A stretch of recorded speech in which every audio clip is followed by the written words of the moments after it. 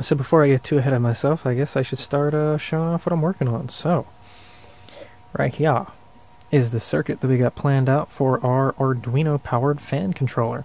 So I have two fans, and one fan is a 2-speed. So we have our factory fan over here, and then we have our 2-speed Volvo fan. So up here we have our relays. So we have our coil side and the side that gets switched on. All that goes to 12 volts. We have diodes over here for the to take care of the inductant load from the coils when they turn off or whatever like that. So each one has a diode to take care of all that voltage spike. And the coil gets controlled by a transistor. So the Arduino is going to power the transistor, and then transistor is going to turn the relay on. Now the reason why we don't just power the coil by itself is because of how much current it takes.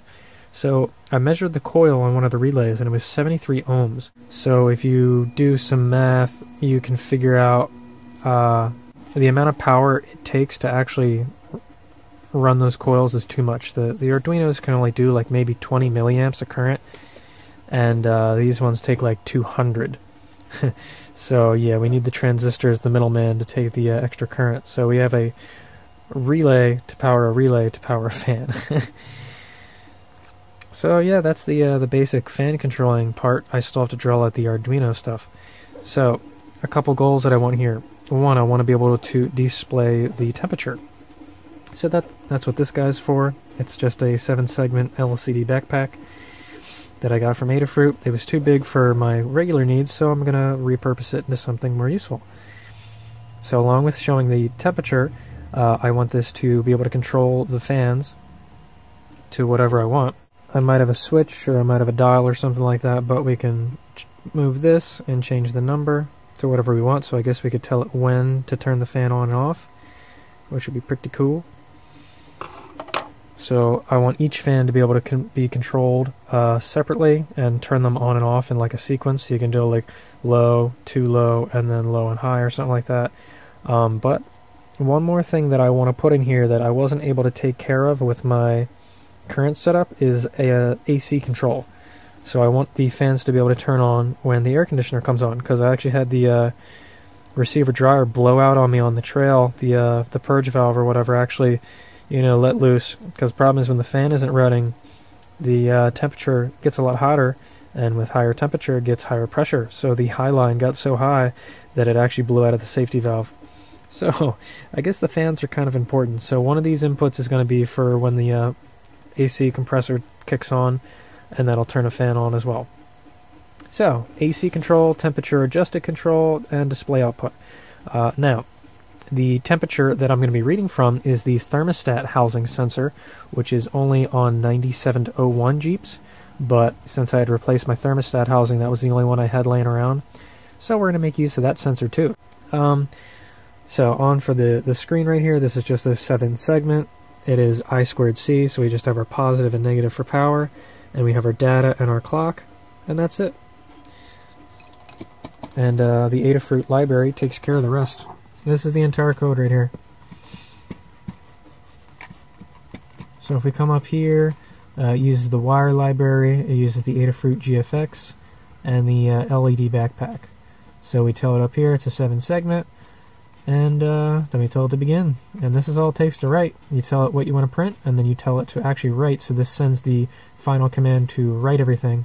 And it just has a 100 millisecond delay, just so that it's not sending stuff constantly. Okay, so real quick, we want to see how many amps it takes to actually run those coils.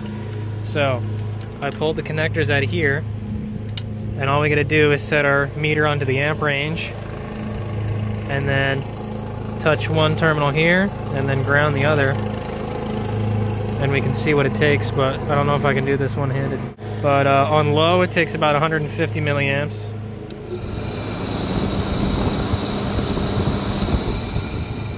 So that's nothing. And then on high, with both of them, it's like 250. There you go. Alright, so it's almost 300. But still, that's pretty low.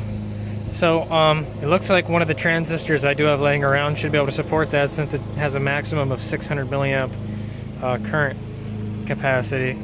So we should be good. So now we can take our wires and figure them all out. Alright, so take a look at this big old jumbled mess over here. So we got the Arduino powered off a 9-volt battery just for testing. And we got some alligator clips up in the sensor. Whoa, look at that. The phone actually picks up the, huh. That's crazy. Well, that sucks. I guess I can't show you the number very well then. God damn it. I hate technology. Stupid fucking flickering persistence of vision bullshit. Well, anyway, since you can't read that, that says 263. So that is the raw analog value that we're receiving. So the way that this whole system works, all we're doing is making a voltage divider. So we're taking this resistance, and we're reading the middle of it. So what happens is, we have two resistors connected to each other, and by reading the center, we get a division of the two. So we have 5 volts on one end, ground in the other, and in the middle is a reading that fluctuates because of how this fluctuates, kind of like how a potentiometer works. So by doing that, we can get a reading. So we see our raw reading is like 263. But now we just play the guessing game of, if we have our resistance curve right, then we figure out the calculation and turn that into an actual reading. So first we have to find ourselves a chart.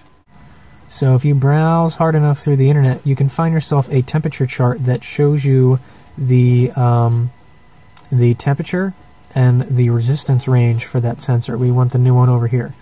So if we come up to this blue line right here is our new temperature sender. This is how it works. So as the temperature goes down, the resistance goes up, and it goes up pretty high pretty fast. So it's got this nice curve going on here. And I think this is the same thing going a different direction. So you can see that as the temperature rises, the resistance lowers. So in order for us to be able to use this, we need to make a voltage divider, because it's hard to read resistance, but it's easy to read voltage. So if we add a second resistor into this sensor, then we get a voltage out instead of a resistance out. So if we take a 5,000 ohm resistor and we add some math, I just have a simple resistor thingy here. I think it's voltage times R2 divided by R1 plus R2, R1 being the sensor and R2 being the resistor. Or you could switch it around, do it the other way. This is the voltages that we get. So we can change our resistor value to change these, and we could change our voltage input if we wanted to also change these. But basically what we want is a resistor value that that keeps us from hitting either ceiling. So we want to stay pretty well in the middle. So if we come down here and we change this resistance value to, let's say, we'll go pretty extreme, we'll change it to like 500. Now if you see what happened to our graph over here, you notice a lot of this is missing now. So we're not making the best use of our entire thing. Sure, we could use it, and it gives us a different curve, one that might be a little easier to work with mathematically, but we're losing resolution.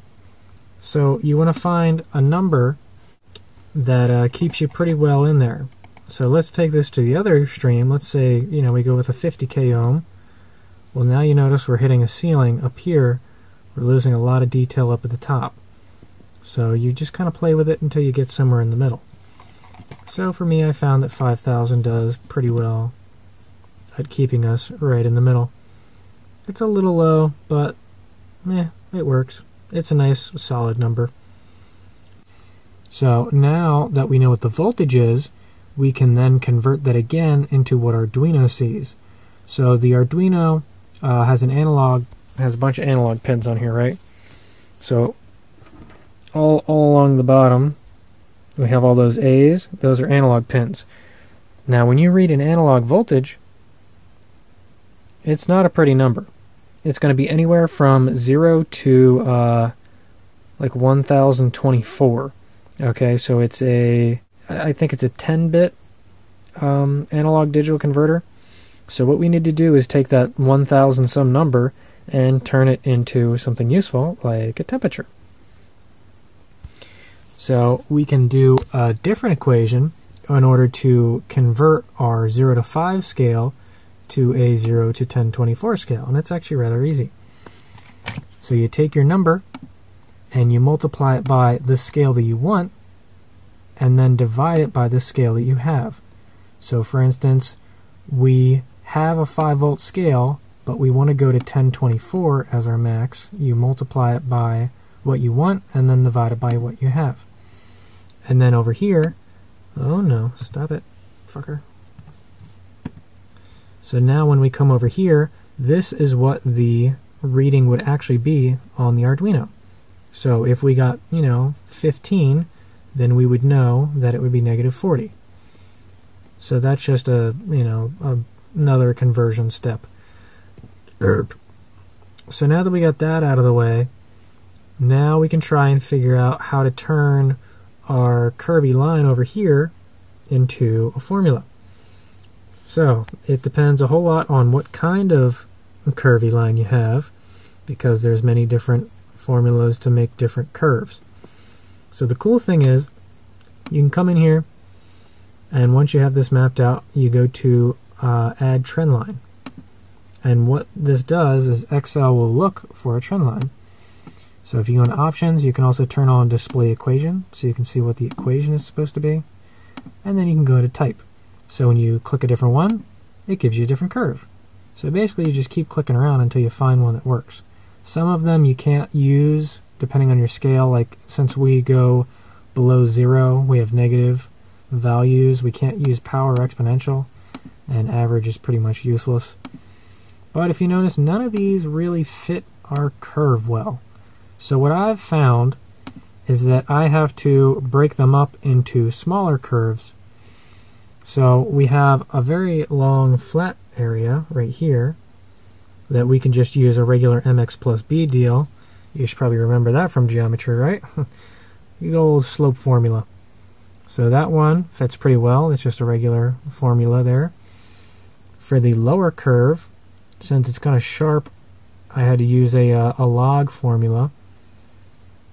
And then for the higher curve, I used the polynomial, because that just seemed to fit better.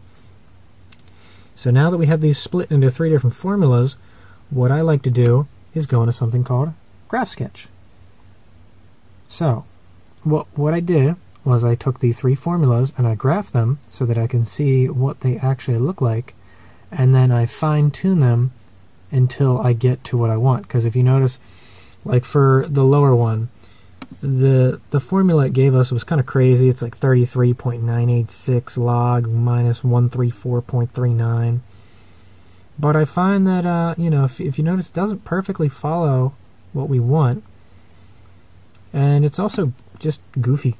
So I usually try to, break it down into smaller whole numbers, or, at least just simplify it a bit, and mess around until I have a curve that does what I want. So there's 2 things that we want. We want it to follow our plot pretty well, and we also want them to connect somewhere, or at least get really close. If you see a gap between these two, like say you see a gap over here and this is where you want it to connect, you're going to notice there's a big jump between one number and the next when you hit that divide. So you want them to be as close as possible when you switch to the different formula. That way it's a smooth transition. But yeah, basically you just dump it all in here and you just kind of slowly fiddly fart with the numbers until you get a curve that you want. And then you can check it. So in order to check, we will grab a number. So we'll say, let's see how we're doing at 212. So we will type that in, and the cool thing is if you just type in 212, it'll give you a line at 212. So at 212, we should have a reading of, about 900, 901.4. So we come over here, 900, and we follow it up, and hey, look at that. That green lines up perfectly. Cool. So then you basically just pick a couple numbers and see how your curves follow what you need them to follow. until you're good. So, now that we have our 3 different formulas, and you know, sometimes it might be 2, it'd be great if you could just get away with 1, but sometimes it doesn't work out that great. Now that we have our 3, we can go into Arduino and start to work on that. So now, what we have is an analog read, so we just send that to a variable, real easy, and then down here is where we start to split it up. So when our thing reads 0, the math is going to cause it to go 0, so I just have it go to like the lowest number I read, so that way it doesn't, you know, jump around. So next, we will do our low curve. So if our analog temperature is less than 200, and this is going off the analog reading, not our real temperature. So if we come into here, our first curve split is going to be at 200, okay? So we want to check is if our analog reading is under 200, then follow this curve here. So you go over here, and you say if our variable is less than 200, then do this math here. So this will be 40 times the log of our analog reading. That's what ln means. ln is, you know, log. And then subtract 163. Great. So if it is not, if this does not prove to be true, then we go to the next else if. So if our analog reading is above 700, which is our next curve over here, so if it is above 700 right here, then follow this one. So we come in here and we say else if this is greater than 700, then do this. So we have power of 2, because it's an exponent, we need an exponent of 2.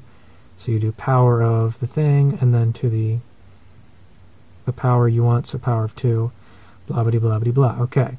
And then, just as a blanket statement, in case for some reason, you know, there's a goofy glitch, you also want to have just a regular else statement, which backs you up in case everything goes wrong. So we're going to use our base straight line as the all else fails else line. So if nothing worked for some reason, it would follow the red line. Yeah, it's not accurate, but it's better than nothing. It's better than the green one or the blue one. So then you go else finally, and then you do that. So there you go. Alright, so now let's see what the heck that actually looks like. So if we come down to here, and we adjust our potentiometer, which I have just in place, and we mess with this, you notice as we start to go down, we get our negative. Now that reads 0.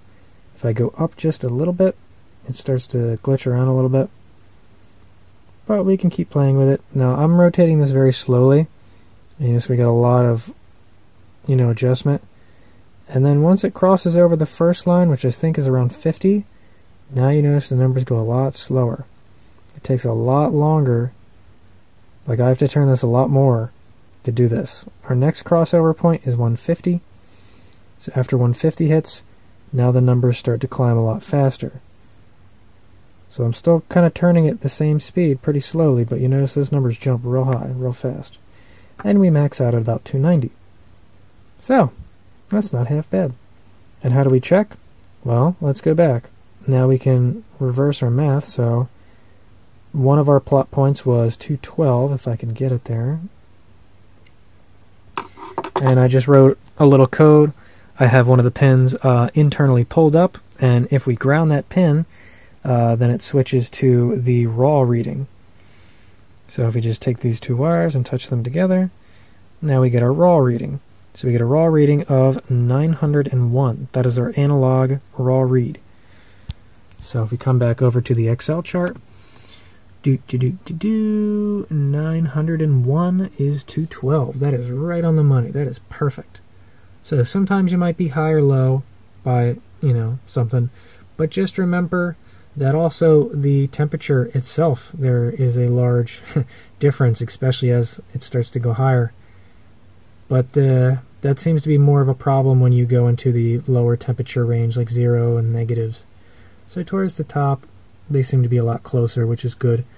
Our accuracy at the higher end is what we really care about anyway. So there you go. So, hopefully your brains aren't too fried. Now that we got the math out of the way, we can start doing the fun stuff. Our number, blah blah. But let's get on to the flag business. So this is real simple. Basically, we have a bunch of flags, which are just a placeholder. It remembers if something is high or low, or true or false, or something like that. So basically,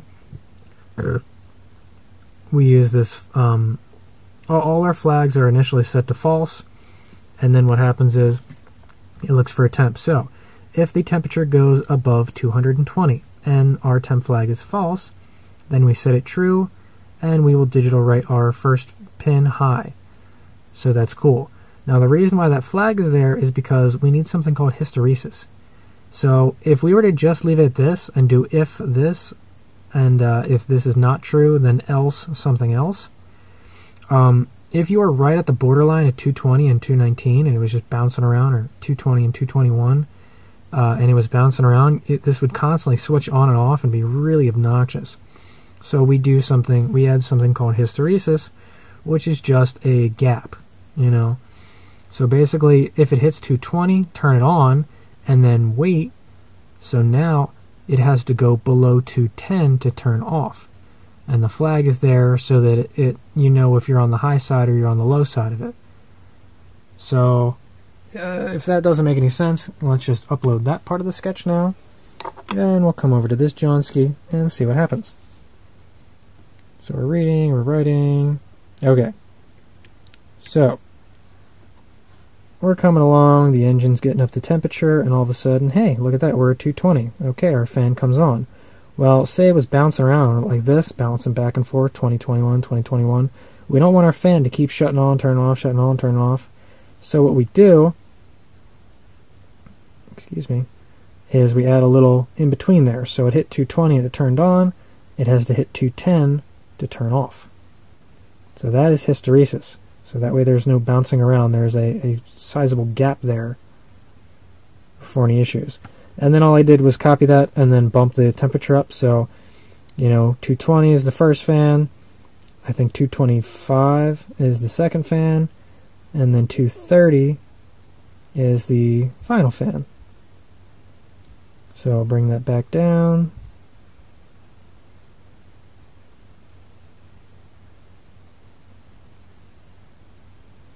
So there you go, you can kind of see how that works.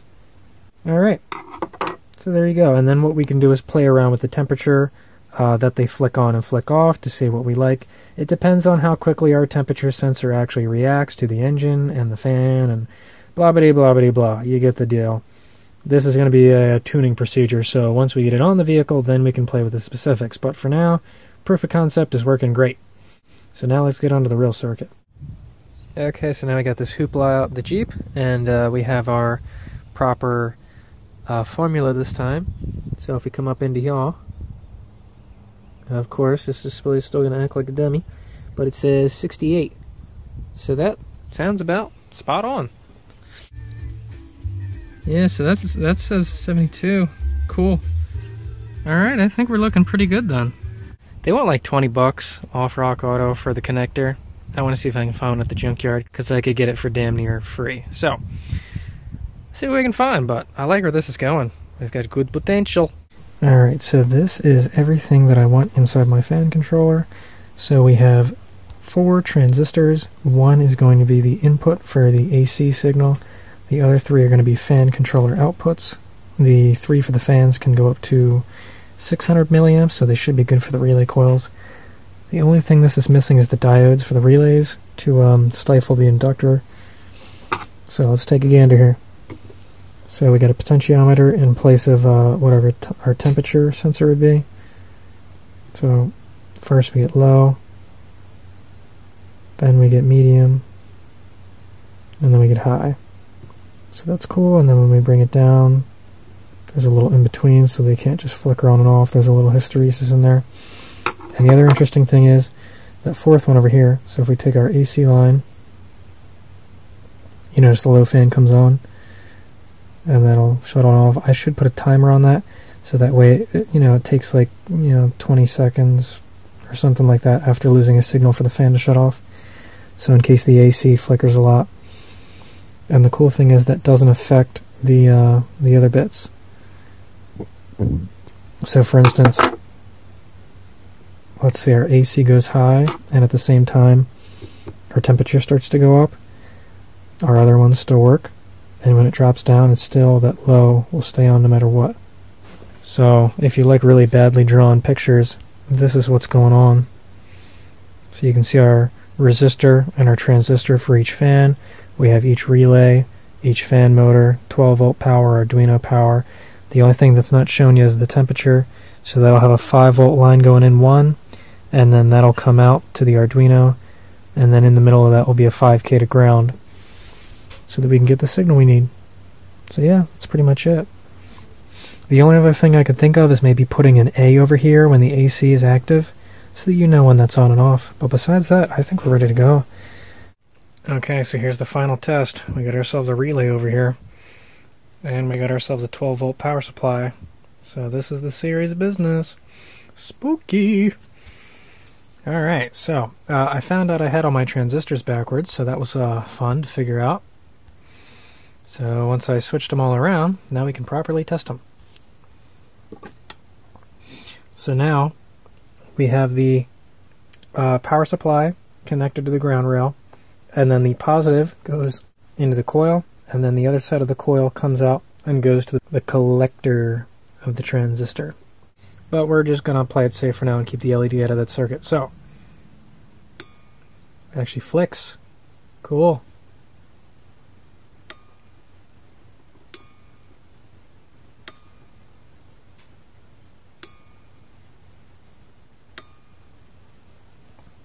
And in the second test, let's see if our transistor still does it for the AC.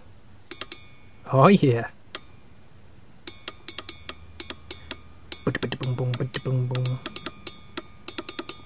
But anyway, cool. Everything seems to function. I may add a tricolor LED to actually indicate what kind of fan is on at the moment. That might be useful. But I think we're pretty much there. Prototyping is good, so I think we can put this on the real board now. Alright, so with our junkyard connector all hooked up, seems like we got some stuff here. Anyway, that says 62. So now, I guess all we have to do, there's two things I need to do. One is figure out what we're going to use for our AC signal. And then two is just hooking up all the wires. So one of these relays I can get rid of because it's just an ignition ground switch thinger. So I think it's this one that we can just, you know, get rid of. And one of the wires over here should be for the AC, because it should trigger the relay normally. I'll have to go through and see if anything changes with the AC on or off. But yeah, if we can get ourselves an AC signal, all of our wires are run over here, because these wires right here are for the other fan, so we'll just clip them and then run them where we need. Alright, so this should be really easy. I looked back at some of my older videos and found this orange wire over here, and it was giving me issues. So now that our fan switch is not jumped anymore, if we measure this right now, the AC is on. So if we go from that pin to ground, we actually get 12 volts, if I can hold it straight. So that's awesome. And if we turn the AC off, then we get 0. Alright, so that should be a perfect line for us there.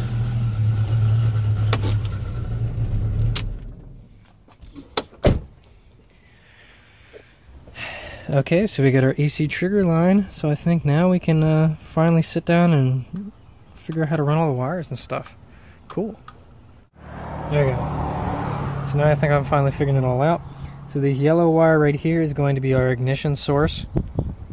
That comes directly from the fan switch. This is like the closest thing to the ignition. Hopefully it's not stupid windy. So our yellow is going to be the power that turns the Arduino on. Now the way that I have all these relays wired, they are already wired to 12 volts hot at all times. So here is the ground for the one fan relay right over here. So we ground that. Our fan comes on. And this is exactly what we want. Our transistor is just doing that. It's just grounding this, just like that. That's all it's doing. And with the Volvo relay fan over there, I did the same thing. It just runs directly to battery positive. And we have our high and our low. And these are also ground controlled. So,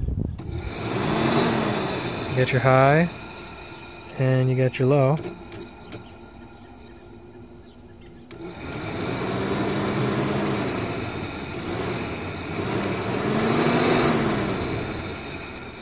So they work fine as well. Cool.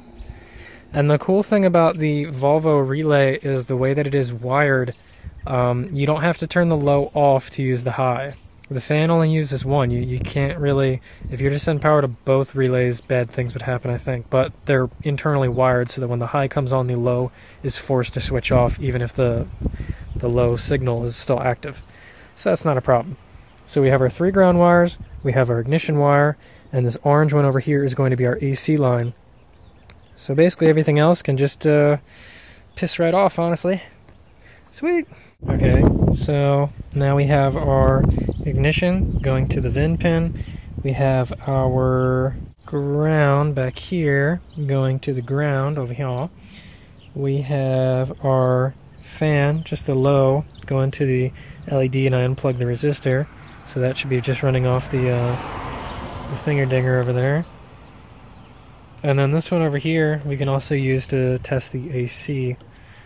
So if we turn the ignition on, then things should either work or blow up. So take your pick. And alright, we're not dead yet. Okay, so that actually comes on. Cool. So now if we spin this, right now we're reading about 200, so if we hit 220, hey, spin it down. Oh my god, that's cool. That's cool. And since this should just be a 12 volts input, right, that goes to the base, okay, so if we touch this, hey! Oh, mommy! Oh yeah, that's sick. Cool. So then the only other thing I'd have to do is run that to this guy, and that would flick the AC. Oh my god, it fucking works! Oh, that's so cool. Oh my god. Dude, Arduinos are magic. Look at that shit. Oh my god, okay. I'm sorry, this is really fucking exciting. Okay, cool. So that's all good. That's very good. Good. Alright, I think it's time to finally package this up into a proper circuit board. I've seen everything I need to see. Damn, bro, I didn't know you had poison spider alligator clips. That's sick. Really though. What you doing, dog?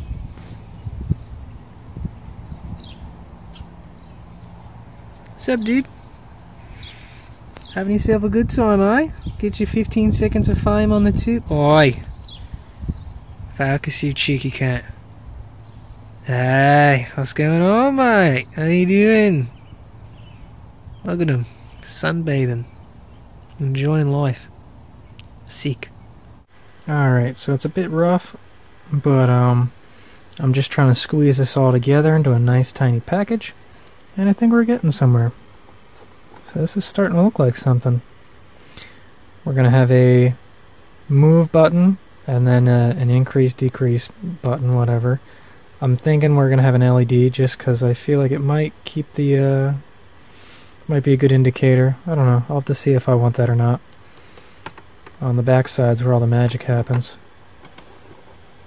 It ain't pretty, but it works. So far we have resistors going to each transistor. All the transistor grounds are on the inside. They're all going to be connected together. The resistor at the bottom is for the temperature sender. So we're just about done. There's only a few actual wires that have to be run. The only thing I gotta figure out is how I want to connect this board to the stuff inside the car. I'd like to ideally have it easily disconnectable in case I do have to take it out or something.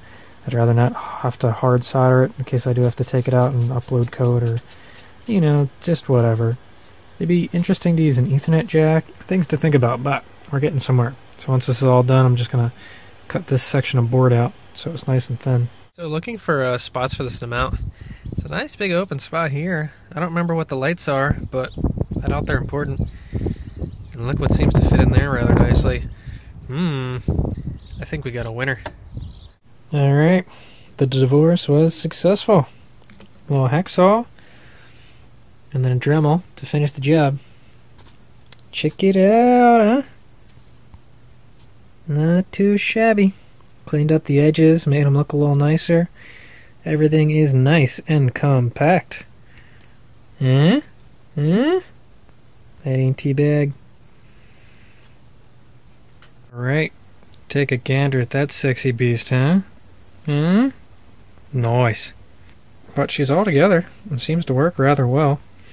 Our first trigger point is at 220, I think, 221. So you notice the green light comes on. Now let's say the temperature goes back down.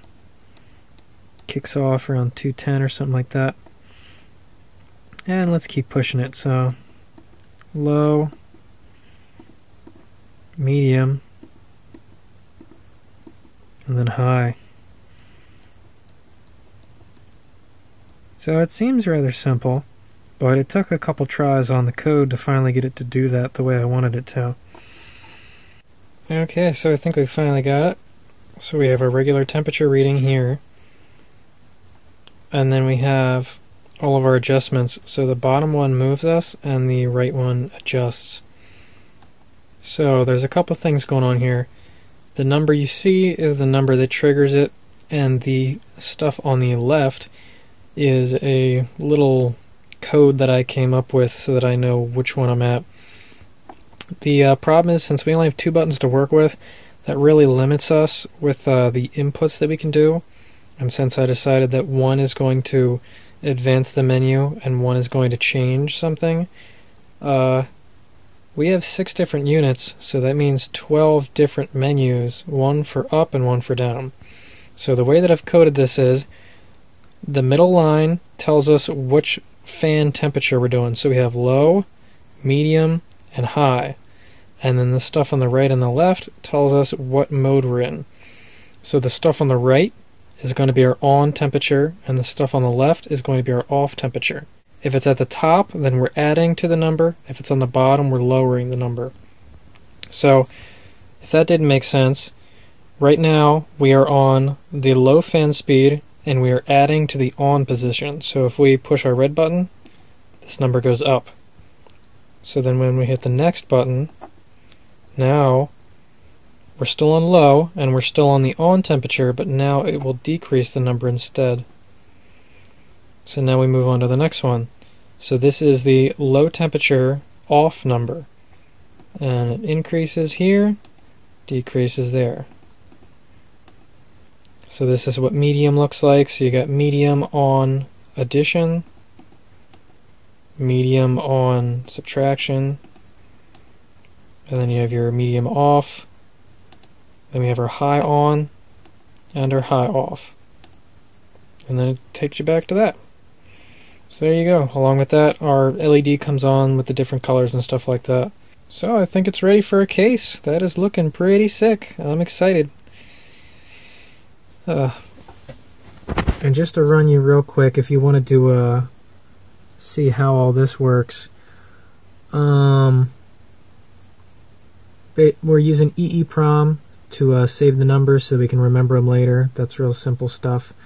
And then we just have a gigantic switch case. And then at the very end, it's just a simple if statement. So if the menu is greater than 12, it makes it 0, so that brings us back to the beginning. But basically, case 0 is just printing the temperature, and then case 1, so in this one you notice it adds to low, and we print low, and then this right here is the raw wave that you write to the matrix display. So with this library that I'm using, the Adafruit GFX library, you can write whatever you want. So the first number is the digit. You have 0, 1, 3, and 4. 2 is the semicolon, or 2 is the colon, so we don't really care. And then you just put a number from 0 to 255 in there, and it puts out some kind of stuff. And then after that, we tell it to write the display. So this tells it what to store into the RAM, and then this actually displays it. and then if the number changed, we update it with the EEPROM. You don't want to write EEPROM over and over and over again because it does have a limited lifespan and you'll burn it out doing that. So to figure out what all the symbols were, I basically, I had the number here that I was putting into it, and then over here was just what was changing. So each one that you see here is the different symbol. So if you tell it to write 4, the thing on the left is going to be what 4 outputs. So you can see every single thing that goes on. So by doing that, I can just pick out what symbol I want to display. So once this gets to 128, then it rolls over and it follows the same exact pattern, but with the decimal point. So you can do this with or without the decimal point. But yeah, that's pretty much it. So there you go. There's a fan controller.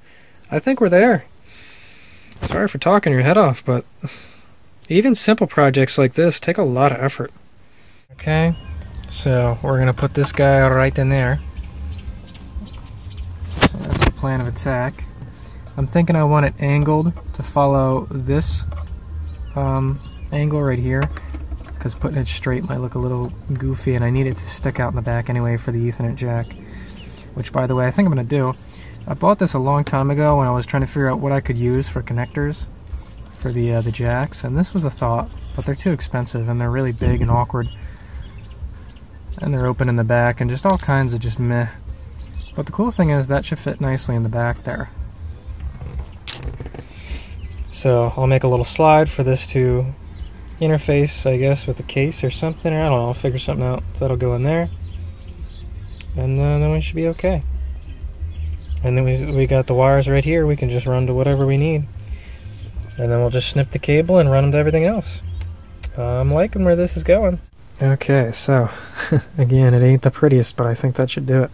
So that actually fits in there rather nicely. We got all our lines. So we got our 3 fan outputs for the coil ground. That blue one over there is the AC input. We have positive power, we have ground, and we have 12 volt in to the VIN pin. So that should be everything, and we still got a spare wire. So if I ever need to add one more thing... Oh, shit. That one more thing is for the temperature. Jesus Christ. We're not even... Okay, so that... Yep. Yeah, see? This is why we go over things. Okay, wow, so all 8 pins are being used. Well, I'm going to run that brown one down to there, and then we'll be good. Okay, so we've got a few more features here, so now I got another menu option. So now we have manual control over what happens. So we have auto, off in case you want to turn it off for like water fording or something weird like that. We have low, we have medium, and we have high. And you notice the LED also changes. So in auto mode, it runs through all the auto code, and all these other ones bypass all that code and just control it directly. Now the only characters I really couldn't figure out how to do well was the W and the M. This is the best solution I could figure out for making a W, and that's the best for making an M. It looks like crap, but I couldn't. That's about the best I could do. So well, but it's functional. And on top of that, I added one more feature because now that there's like 13 different menus, it takes fucking forever to get home. So now if we hold both buttons, we go home. Now the way that I have it set up, in order to keep the red button from adjusting our value, I have it read the black pin. So if the black pin is not being pushed, then the red one works.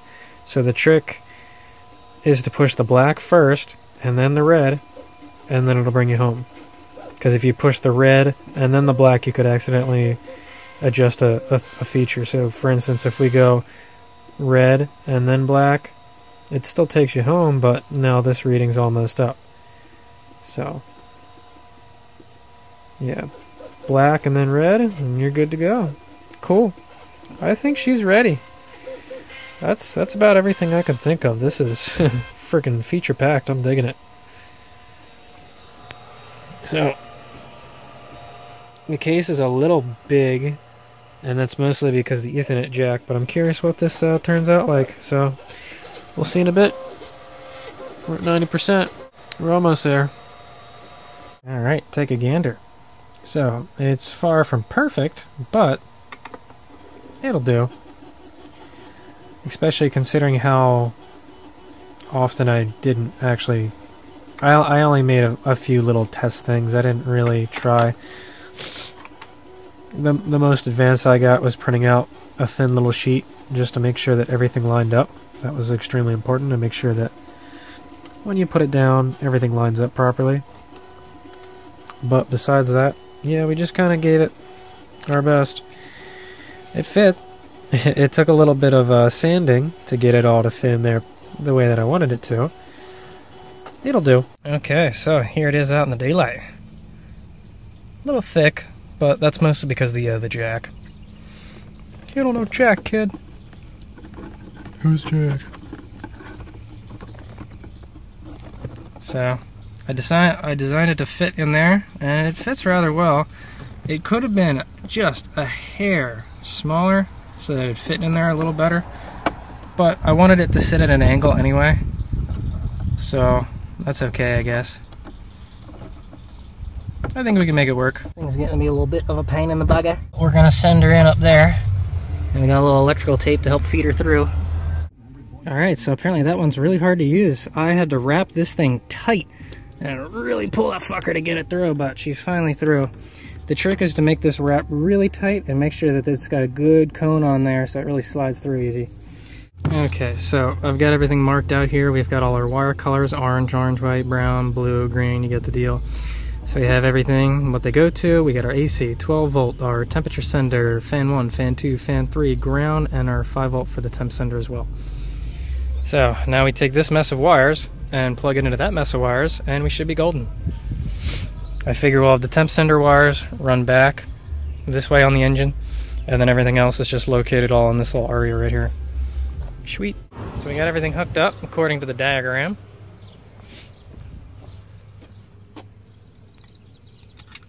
So if this works properly, when we turn on the ignition, we should get power.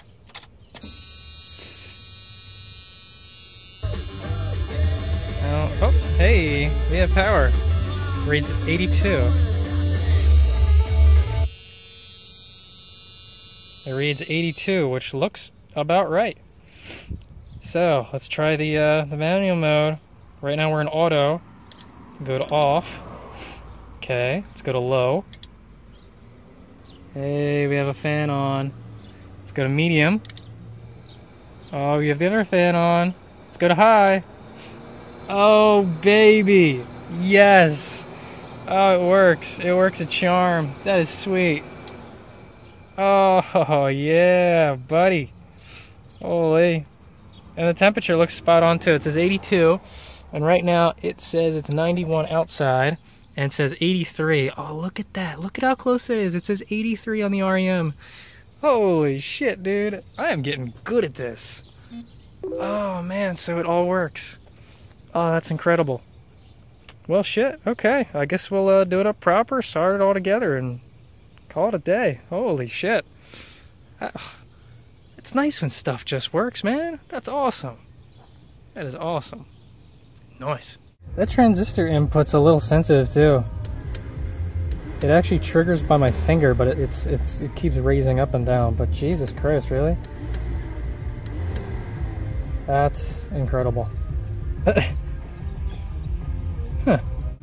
Okay, so the final step that I'm going to do is add something called a flyback diode for the relay coils.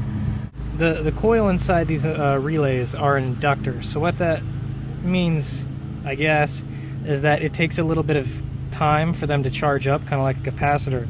And what happens is when you turn that off, all that energy's got to go somewhere.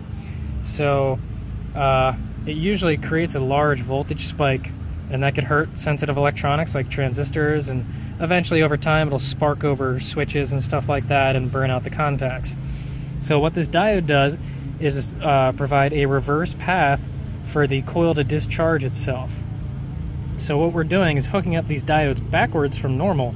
If you notice, the cathode, or the thing with the line on it, is going to go straight to our ignition positive. Actually, this is going to be just battery positive, since our coils are also hooked up to battery positive. And then the other end, the anode of the diodes, that is the positive side, is going to go to the negative of our coils. So all these lines, each one of them are going to get their own diode. So that way when the coil shuts off, the power goes through the diodes instead of our transistors, and, you know, might help things out. For big electronics like switches and crap like that, you don't really need to do this, but it's nice just to have. So these are rated up to 1,000 volts. I think they should be good for what we need. It's a 1N4000 or something like that. I don't know. It's a plain Jane diode for the most part. Alright, so I'm sure there's a better solution, but if you ever find yourself where your solder is not sticking to the other part that you want, no matter how hot you get it, you can use something called flux. Now there's a couple different kinds of flux.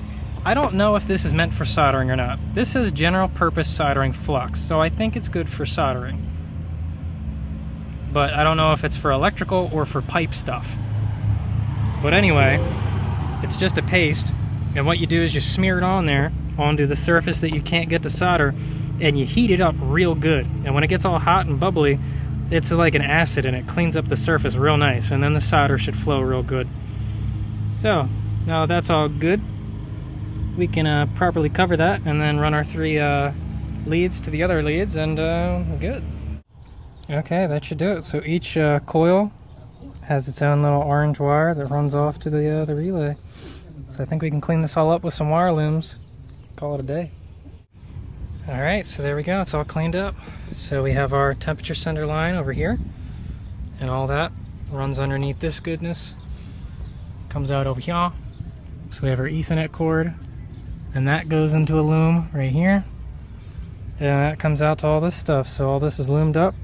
So we got some of our wires over here, and then they go down to there, and over to here, and it all looks rather nice.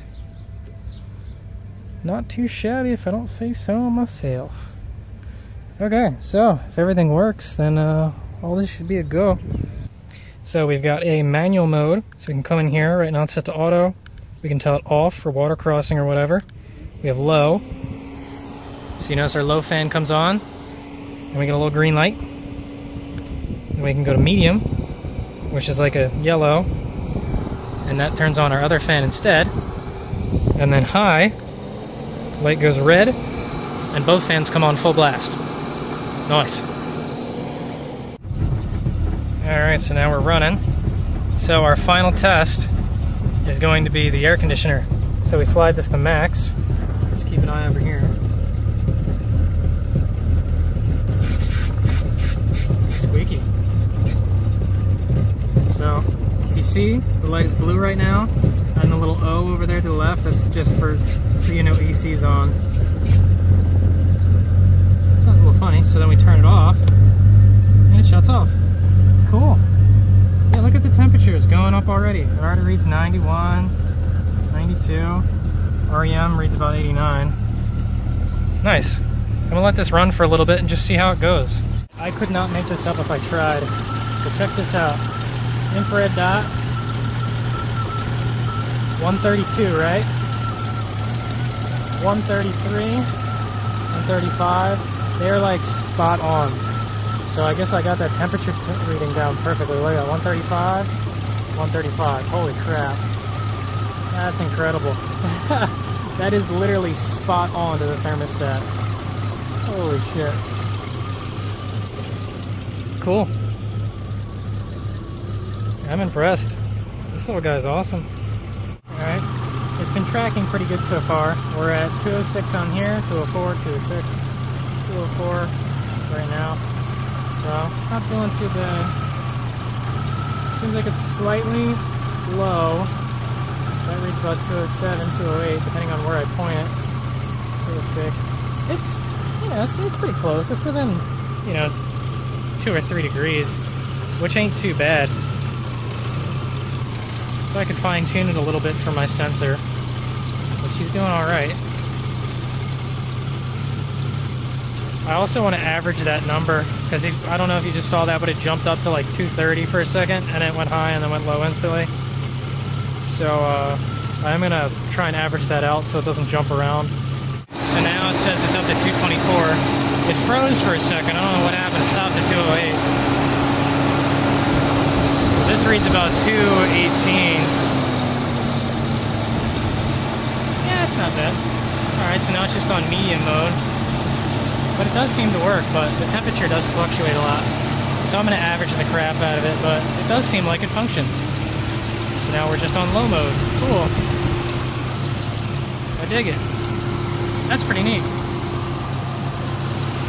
That does seem to actually work. Oh, yeah. That's cool. I dig it. Alright, good enough for me. Let's get the Velcro and finish this job.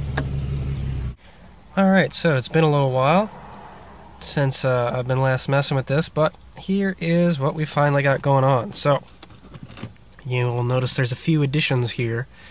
We have a light sensor at the top so that we can actually dim the display. So at night it's dimmer, and so is the LED, so that way you're not getting blinded at night. And second off is a bypass switch. So this is a safety override in case this thing ever fails. There is manual control over your fan, because if this thing ever craps out for any reason, anything goes wrong, we miss anything, this is extremely important. Especially for my setup, I only have electric fans, so if this shits the bed, I'm toast. So now we got a backup fan. So in case you're ever screwed, you can count on the switch. Okay, so I've averaged the temperature readout, and now it's awesome. It works really well. So I just got like a crazy amount of averaging on there. So the temperature's stable, and it's cool to see what the thermostat does, because all the temperatures are different, you know, between the thing on the gauge, the thermostat, and the REM, which is reading from the block. You can kind of get around about how the entire engine cooling system is working. So it's cool to have an eye on everything like that. So that's really neat. So there's one last problem that I'm battling, and that is that this guy freezes up like almost constantly during the daytime. So it'll work good for a little while, and then as you're starting to drive, the display has a persistence in there, so if it doesn't receive any new commands, it just displays the old stuff. So it's hard to tell when this is frozen. The only way that you can know is that you'll notice that the temperature gauge up here is starting to rise. You're like, oh, that's not good. Unplug it, plug it back in, temperature jumps up like 20. You're like, oh, you were frozen. Okay. So I'm using a Pro Trinket here to do all the business. Well, that thing only has a voltage regulator that's good up to 150 milliamps. That's nothing. So I got a feeling that it's also good up to 16 volts, but it's converting, you know, like 14 volts down to 5 volts, and that creates a lot of heat. So I'm thinking that the itty-bitty little regulator on there is starting to overheat, so that it's not working very well. So I'm going to put an external regulator in here, and hopefully that would prevent it from freezing. Because during the night, it works perfectly fine. Literally, I can run it the entire night, and it's okay. So there's two things. One, the display is dimmer, so it's using less power. And two, it's also cooler at, because there's no direct sun beating down on it. So it's got to be a heat issue. That's the only thing I can think of. So yeah, external regulator, backup switch, dimming, all that good stuff. So now on to the fun stuff. I'm sure a lot of people are asking, am I going to build them and sell them? I want to say yes, as long as I can get them to work. Right now I've got some rear axle issues to deal with, so I can't really drive the Jeep.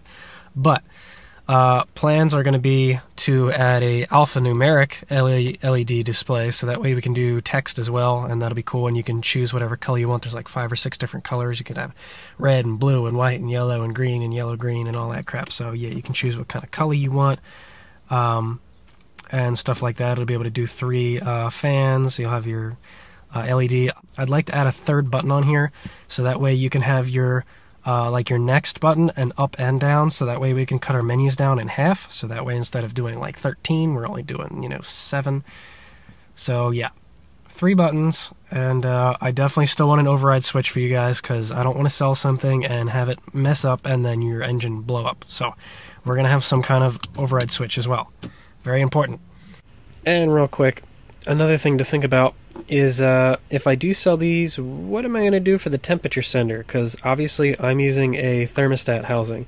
So unless you want to buy yourself a thermostat housing with that sensor in there and switch to that, then hey, that works great.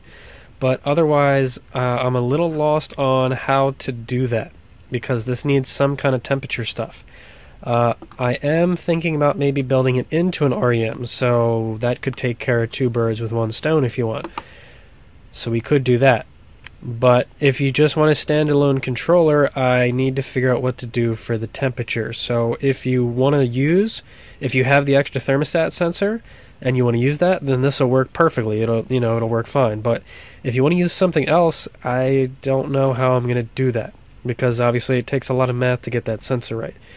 So yeah, let me know what you'd want to do for the temperature stuff. Unless I do like a probe that you can just stick on the radiator or something. I don't know. That's the really tough part. So if we can figure that out, we'll be good. Besides that, I think that's pretty much it. But I have other things to do. So once I get the REM stuff in check, I get the next versions, version 4. We're going to talk about that soon. Once I get that going, then I might start work on this. I got a lot on the table and a lot to do. But that's all for now. So thanks for hanging on. Hopefully I didn't burn you out. I know this video is long, but it was a long process for this thing. It looks simple, but there's a lot going on. Okay, that's all for now. Thanks for watching.